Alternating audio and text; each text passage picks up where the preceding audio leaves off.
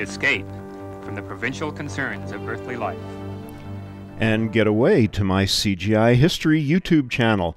Hi, I'm Ed Kramer, and we've been looking at a show I co-curated for the New York Siggraph chapter back in 1986. Through the rings of Saturn. Past every planet we could dig up in our database. Out to the land of extruded letters. Everybody who goes to the Siggraph conference knows Dr. Jim Blinn. His head towers above the crowd, and his gray beard is almost as long as the string of name tags from every past Siggraph conference hanging from his shirt pocket. His dry sense of humor is legendary.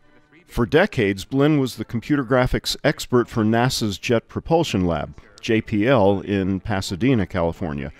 He's well known for his work on Carl Sagan's original Cosmos series and for doing animations for NASA's Voyager mission, as well as for, developing the Blinn shader and inventing the standard CGI tools of environment mapping and bump mapping.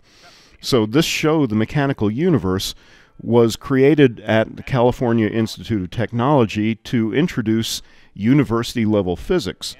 And Blinn created almost 8 hours of computer animation for the 52 half-hour episodes.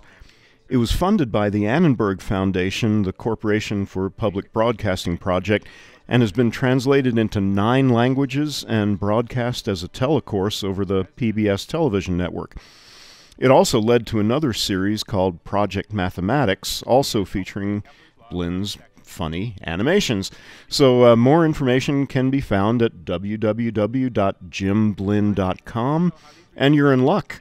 The entire series was posted to YouTube in 2016 and can be found on the CalTech channel. Time's about up, but no JPL animation tape is complete without some gratuitous animation of the rings of Saturn.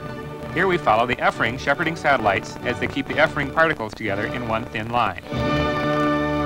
Next year, watch for the Mechanical Universe Part 2, Electricity, Magnetism, Special Relativity, and Quantum Mechanics. Well, maybe the year after next.